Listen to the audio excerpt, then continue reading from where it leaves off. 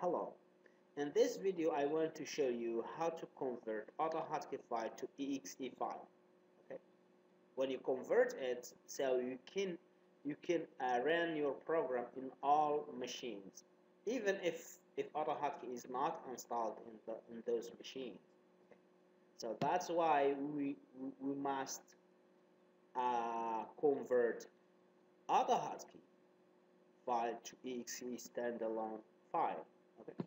So the first thing, so let's see this program here. So when I run it, so I have a hotkey A. When press A, I get the mouse, the color of the mouse current position. So here, for example, when I press A, so that's the color of the mouse current position, and so on. Okay. So if I want to convert this file to exe file, the first method, and that's the worst method, is so just right click and compile the script.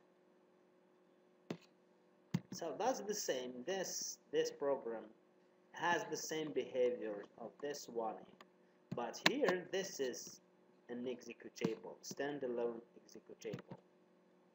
The extension is exe. Okay. So when I run it, so when I press A, I get the color of the mouse point position. Okay. So that's the first method. The second method is,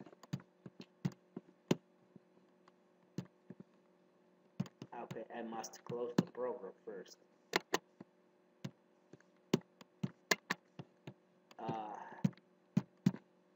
The second method is to go here, all programs, and search for autohotkey, and go to convert autohotkey to exe. So here the first thing, you must select the source, so which is YHK, this program here, YHK, this file here, and browse wherever you want to put your executable one.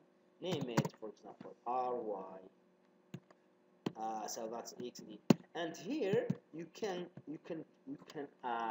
browse for the image of your program. But here the image must be in the type ICO. Okay. You can convert online any image to ICO image. Online, just search using Google. Okay. So I don't have any image ICO. Here, just to change the default image of autohotkey. Okay. Convert, you get this program. Okay. So that's it. I hope that you find this video helpful for you, and I hope that you subscribe to my channel. And see you later.